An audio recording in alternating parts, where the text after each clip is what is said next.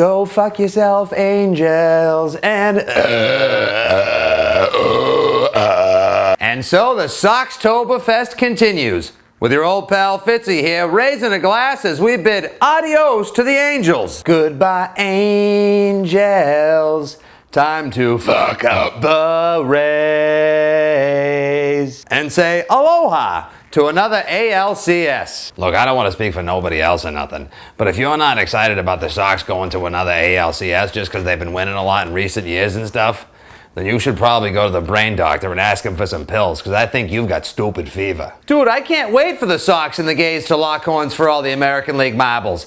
It's been the best matchup all year long. And all things considered, a renewing of this budding rivalry is probably the best American League Championship Series possible. But before we go any further, let us bid a fond Fenway farewell to the West Coast crybabies that are the Los Angeles Angels of Anaheim. Yeah, we put the sleeper hold on the rally monkey and now he's out for the count. That little piece of shit. Hey, John Lackey. Mr. Mouth Breather, I hate to tell you this, but the best team did win again this year. Your whole sour grapes rantacular about, oh, we were the better team and, oh, we should have won this year. Actually, you were right. You were the better team at losing. And you did win. A chance to go home, play a lot of golf, and shut the fuck up. Okay, now to the ALCS. And it is on like champagne Papelbon. Tampa's all excited because this is their first trip to the playoffs. Their first ever ALCS. So congrats on that. And a lot of people think the Sox and their fans are going to get all bored because they're in the playoffs every year. Oh, our fourth ALCS in 6 years. Oh, friggin' hum. No. You never know when you're going to go back. There's no guarantee. You never know when the magic carpet's going to run out of gas. So you play every playoff game and or series like it's going to be your last. And that's one of the things I love me about my Sox. This has become one hella heated hardball rivalry where neither team likes the other one at all. And I'm telling you right now, a Sox Gays ALCS should be awesome, lively, captivating, and Sox-tastic. Yeah, it's Boston's Soxtober versus Tampa's Cocktober. Don't you love that one?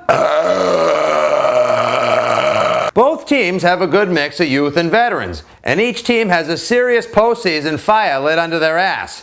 Tampa wants to prove they belong now. The Sox want to prove they belong all time. Boston's got great experience, and Tampa's got one of those pesky, oh, I don't care about anything attitudes. Also, Tampa's got that stupid stadium that sucks it like getting a packing ticket in the rain. Oh my God, what don't I hate about it? The slanted roof in the outfield, the catwalks, all the fair weather fans. God, talk about a humid half-ass hump house. Tampa and their stupid newspapers can talk all they want.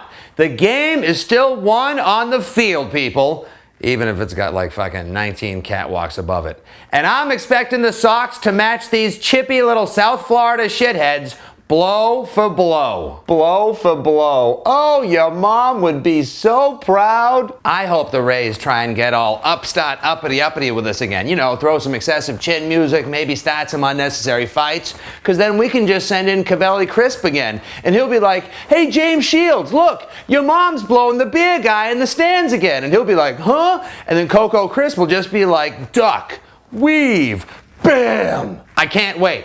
I cannot fucking wait. It is time to play ball and see who is the king of the American League this fall. Till we meet again, this is Paul Fitzy Fitzgerald of TownieNews.com saying, let's go Sox.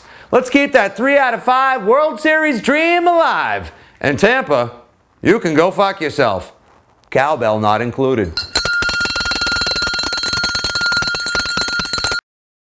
Playoff baseball! Hooray!